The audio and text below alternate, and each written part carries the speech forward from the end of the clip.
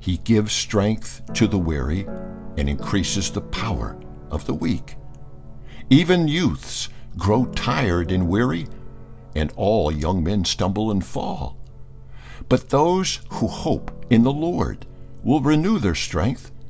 They will soar on wings like eagles. They will run and not grow weary. They will walk and not be faint. Do you obey God? Do you obey His word? Obedience means that you follow God's will. God's will can be found in God's word.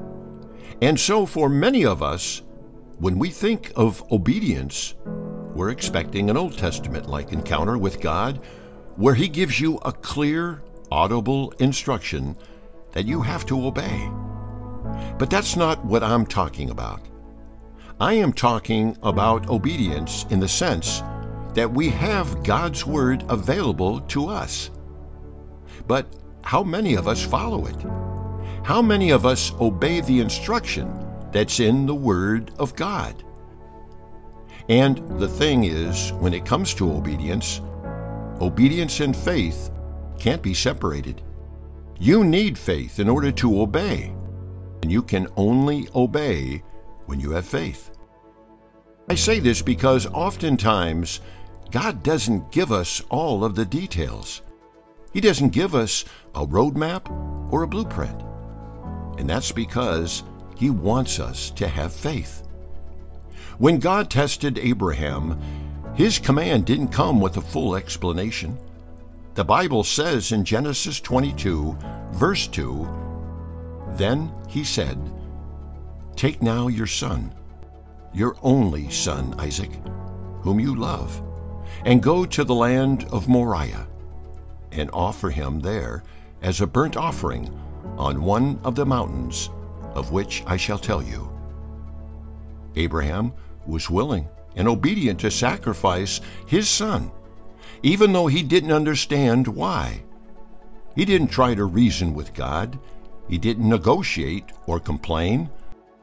All it took was for God to speak, and Abraham obeyed.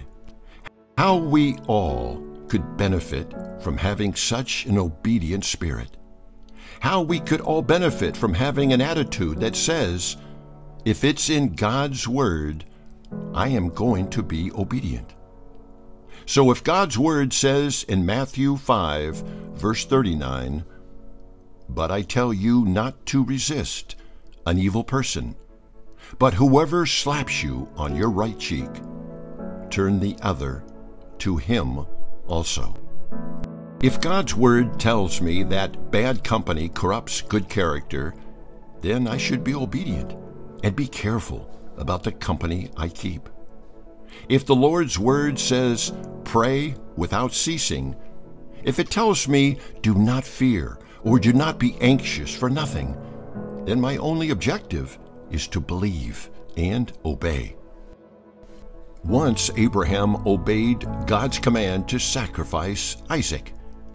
The Bible says in Genesis 22, verse 15 to 17, "Then the angel of the Lord called again to Abraham from heaven. 'This is what the Lord says: Because you have obeyed me and have not withheld even your son, your only son, I swear by my own name that I will certainly bless you. I will multiply your descendants beyond number, like the stars in the sky and the sand on the seashore. Your descendants will conquer the cities of their enemies." Because of his obedience, Abraham was blessed. However, with all of this being said, I would like to let you know that there is pain that comes with disobedience.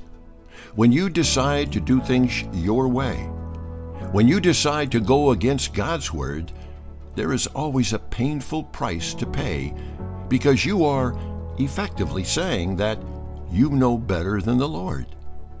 Proverbs 14, verse 12, "There is a way that seems right to a man, but its end is the way of death." So I encourage you to be obedient to the Lord. Be obedient to God's word even if you don't fully understand His plan. Now let us pray. Lord Jesus, I realize that what we as humans often think is right is contrary to what's right and just in your eyes, Lord, which is why we need your word. Father, the standards that we often set are well below your standards. There is a way that seems right to us as humans, but the Bible tells us that its end is the way of death. And so, Lord Jesus, we need your guidance, we need your direction, and we certainly need your word. We need the counsel of the Holy Spirit, Father, so that He might help us as we fight the good fight of faith. I pray for a mighty outpouring of the Holy Spirit upon our lives. May He fill us so that our hearts and minds may be sensitive to godly things. And equally, I pray that through the Holy Spirit, we will be more discerning of evil. Keep us strong, King Jesus, so that we will not bow or bend to the ways of the world or to the evil doctrines in this world. Your word in Isaiah 45, verse 5 says, I am the Lord, and there is no other. There is no God besides me. I will gird you, though you have not known me. Indeed, there is none like you, Father. There is no rival to you, God. You have no equal. Father, give us an obedient spirit, one that chooses to follow your word instead of our own feelings. Give us a spirit that submits to your will and to your way. King Jesus, work within us to remove all doubt and disobedience. I recognize, Lord, that it isn't always easy yielding to your will, especially because of this flesh and its sinful ways. In those times where we struggle, I pray that the Holy Spirit would help us and strengthen us. Make us believers who are firm and assured that in the end, whatever you ask of us, whatever is required of us by you, Lord, will work out for my good. Your word in James 1, verse 2-4 says, Consider it pure joy, my brothers and sisters, whenever you face trials of many kinds, because you know that the testing of your faith produces perseverance. Let perseverance finish its work so that you may be mature and complete, not lacking anything. Lord Jesus, I desire to reach a level in faith and maturity whereby it's a joy to carry my cross and follow you. I want to reach a stage where it's a joy to chase after righteousness and crucify my flesh daily. I pray that my love for you, my desire for you, will be far greater than anything else in this world. I bless your name, King Jesus. I trust and believe that you have heard my prayer.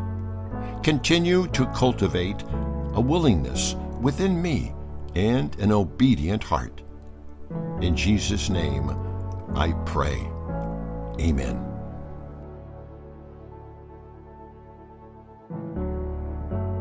Then he said, Take now your son, your only son Isaac, whom you love, and go to the land of Moriah, and offer him there as a burnt offering on one of the mountains of which I shall tell you.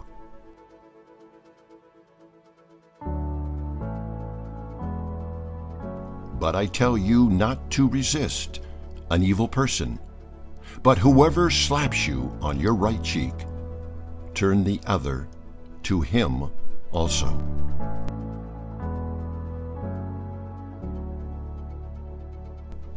Then the angel of the Lord called again to Abraham from heaven. This is what the Lord says, Because you have obeyed me, and have not withheld even your son, your only son, I swear by my own name that I will certainly bless you. I will multiply your descendants beyond number, like the stars in the sky and the sand on the seashore. Your descendants will conquer the cities of their enemies.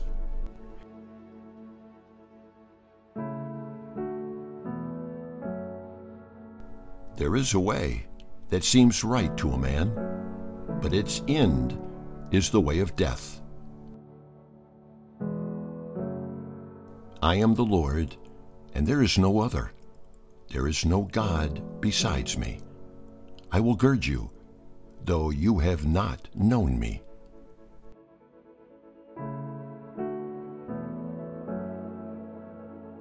Consider it pure joy, my brothers and sisters, whenever you face trials of many kinds, because you know that the testing of your faith produces perseverance.